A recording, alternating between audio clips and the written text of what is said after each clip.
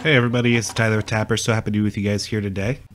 And we're going to be doing a knife that's a little bit different than what I've done in the past. I'm taking a production folder, and the guy I'm doing it for wanted me to take the scales off and make it a little bit skinnier because it's kind of a chunky knife to carry around in your pocket. As far as the actual model of this knife, it's a Bad Blood Persian folder knife. Seems to be really great quality, especially for the price. I think it was around 50 or 60 bucks when he got it. For me, getting them apart is always the easy part when I go to put them back together. Sometimes these can be a little bit fiddly, especially getting the washers back in, so taking my time and really looking at how everything gets taken apart.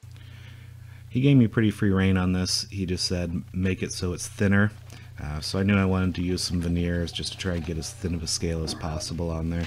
Settled on this one. I've been wanting to use it for quite a while. It has a really cool pattern, a lot of chatoyance to it, so went around, started marking it out on there so I could cut it apart, and then I'll get a couple other layers together and make a laminate out of it for some strength.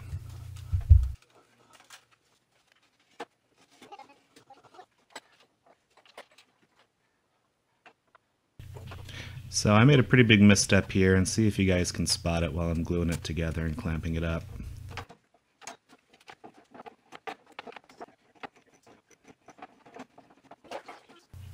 So if you asked yourself why that dummy didn't put packing tape on both sides of the wood when he clamped it together, you would be right. It's really kind of sad because I've been looking forward to using that veneer for quite a while, and what happened was, I didn't put packing tape over that other side of it, and it just, enough glue squeezed out through the veneer that it just glued itself to that other side of that. So it's back to the drawing board again. I found another piece, and this time you can see I'm using packing tape on all the sides. Now, the other good thing that I learned from it was that I did want to make it at least one layer of veneer thicker on there. Those scales didn't have much of any rigidity to them, so I'm using the figured wood on top, and I'm using wood with directional grain on the bottom, and I'm putting those perpendicular to each other so there's strength against bending and cracking in all the different directions. This wasn't something I was getting paid for, but I still wanted to make sure that it has some longevity and some durability to it. The easiest way I found to cut this stuff out is just run it all through the scroll saw. Get through it really quick, and you can get it relatively close to the dimensions I want it before I put it on the knife and then sand it out to get the final fitment right. Surface prep for the epoxy on this one I thought was especially important because with the liner lock on there, there's going to be a piece of metal moving back and forth. And I was worried that over time that might deteriorate the bond between everything, so make sure to give it a lot of good tooth with some sandpaper and then clean it off really well with some acetone.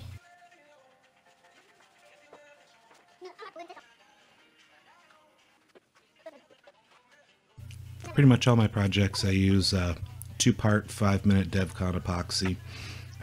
I've never had it go bad if I've prepped the surface correctly. With this one, I'm doing one side first and then going back and drilling the holes. I'm putting this piece of tape under there. That way when I drill through, I'm not going to get any blowout of the grain on the bottom. And you see I put that piece of wood block under it, again, to further prevent blowout. Especially with that thin of a veneer, if I did get blowout, it would be really hard to repair. So it's time to rinse and repeat for the second half. You can get in the same 5-minute epoxy, putting it on there. This is the tricky side. I had to put the blade in just to space it out so I could clamp it down. And this is the side where the liner lock is, and there's a little pin that has to go in there, and it's glued inside under the scale. At this point, I thought I was just going to be finishing up the wood, putting the rest of the hardware, and then be done with it. So right here I'm coming in, I'm putting some different kind of 2-part epoxy in there.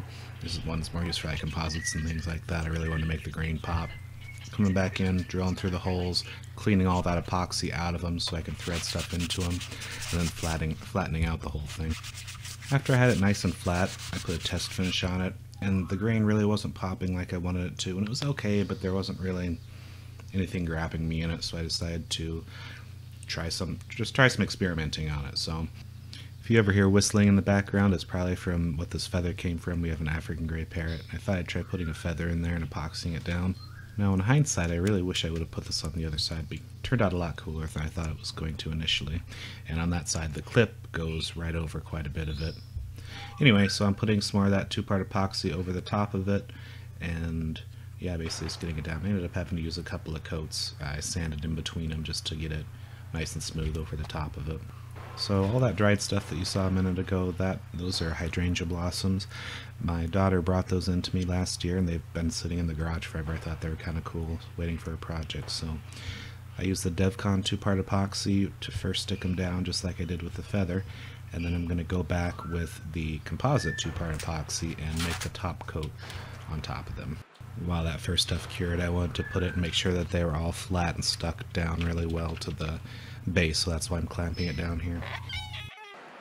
At this point it looked like quite a bit of a mess, and I was wondering if I did the right thing, but I figured I'd go ahead, and worst comes to worst, I could always just sand down through it and go back and try something else. So onward with the finishing coat. One thing that worked really well is I put a couple of little dowels in there. They're actually kitchen skewers. I was just filling in some little tiny imperfections after I sanded it, and it worked really well to keep the screw holes clean. So one more final sanding to smooth everything out. Now I'm mixing up a batch of 2K clear. It's a 2-part automotive based clear coat. It's turned out to be really durable. I've been carrying around, actually this knife, I haven't told the guy I've got it done. He's a buddy of mine.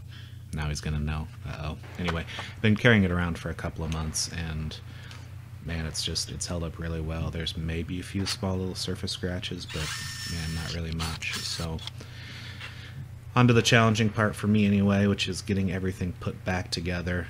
Had to clear out some of the threads, getting these washers in place and in there. Man, I was futzing around with this for probably 15-20 minutes to actually get it together and getting it working. But in the end, it got back together and worked just as well as it did before I took it apart, so I was pretty happy with it.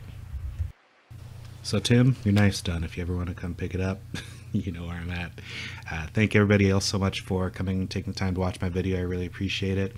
If you like what I'm doing here, I'd love a like, I'd love a subscribe, and otherwise I will see you guys soon with some more videos. Thank you.